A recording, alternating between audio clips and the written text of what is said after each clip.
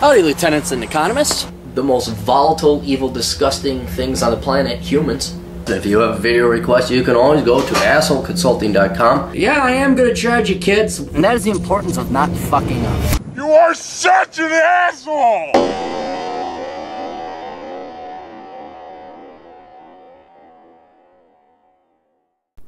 Hey everybody, the old captain here, and if you have a question about life, guidance, wisdom, and everything else, and you wish there was somebody who wasn't your parents, or your guidance counselors, or your teachers, or your boss, or all the other people who lie to you on a daily basis, there was some asshole out there who would tell you the truth if you just gave him some money.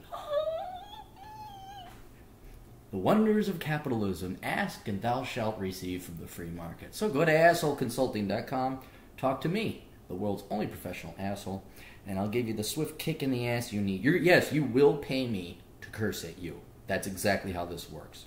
There's not enough ass kicking going on, just a bunch of ass kicking. You do whatever you want here. Don't know anyone who kisses like that. Hey Captain, I just recently found your YouTube channel about a week ago and subsequently bought your books, Worthless and Curse of the High IQ. You are very smart to do that. I'm also waiting on Bachelor Economics in the mail. Great read so far. Thank you for your insight. Formalities over. I need your opinion on my education. I bought the bullshit. I drank the Kool-Aid. I was a high school musician who majored in music. What the fuck, right? I eventually wised up $20,000 and 3 years later to the fact that a music degree would get me fucking nowhere. I changed to an equally worthless major, economics. Here's the worst part. I'm 23, 50,000 in the hole. You're 23 and you've only been to school for 3 years? Okay. And have a worthless GPA of 2.5. I have an IQ of 130, though. I'm not stupid. I was just lied to for 18 years. Yeah, and you were also, like, fucking lazy if you're only getting a 2.5 GPA in fucking music. That's like taking a piss standing up. What did you get your degree in? Taking a piss standing up? What was your GPA? 4.0, 5.0, the scale? No, it was a 1.6. Like, what? Did you piss all over the seat? Did you forget to put the seat up? Did you think, like, did you piss on somebody's dog thinking it was a urinal? I mean, that's what a 2.5 GPA with a music degree is. My 2.5 isn't a lack of intelligence, it's a lack of effort in phoning it in for 4 years. Oh, well, okay, you admit it then. Okay, good. You have intellectual honesty. Do you recommend I make the best of where I am in college, switch to accounting, and try to pull my GPA up as much as possible, and hope for the best? Or say fuck it and go to trade school, learn welding, pay off my debts, and start my own thing later? Maybe both. I realize this is a bit long. No, actually, dude, this is not long at all compared to this is not long. So I might have to pay extra. Nope, you did good.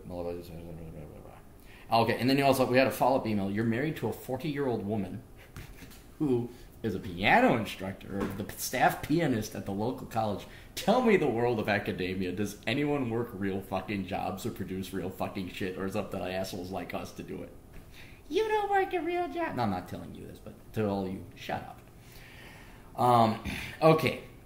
Yeah, you gotta get out. You shouldn't waste another fucking second of your life in that school. Yeah, your economics degree is worthless. I know because I have a minor in economics and I wanted to become an economist, and it's total bullshit, so don't even waste your time with that. So you're very smart and you're learning early on. I mean, as you may think you're in a very bad situation, but compare yourself to the 25, 26, 27-year-olds who doubled down and got masters or doctorates and have 6 digits worth of debt. You're not unsalvageable, and it's not going to be a life. I mean, that's life crippling. You're over. Your life is fucking over. If you have 6 figures in debt and you're 27 and a worthless degree on top of it, oh, you're fucked. You're not. You caught yourself, which is good. So there is hope.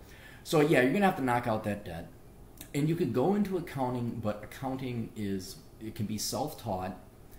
And unless you get a CPA, you're not going to be really making that good of money. So I would say between the two options you gave me, I would definitely go into the trades. I'd go into welding, networking, computer security, whatever kind of interests you. I mean, there's certainly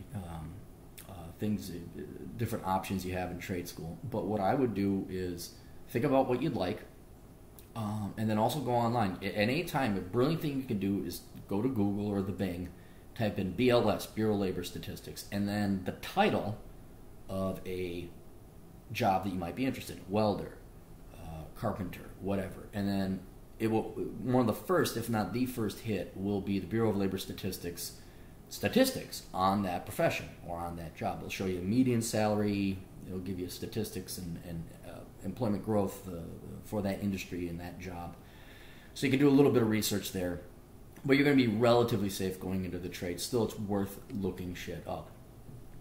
So the welder would be pretty good, or something along that lines.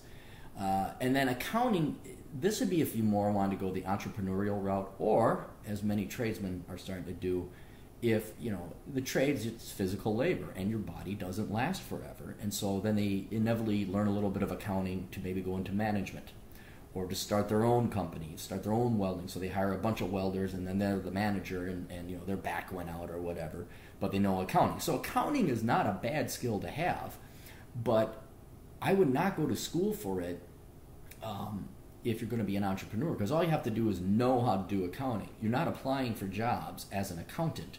You just have to know how to do your books. And truthfully, doing your books, doing accounting is very easy, very easily self-taught. I mean, now I majored in finance, so I do have a more extensive background. But I never was told how to do my own taxes, and it's not that hard to figure out. So, I mean, especially if you get TurboTax or TaxCut or one of the softwares out there. So I would not bother going to school for accounting. I would look at the trades because it's higher paying.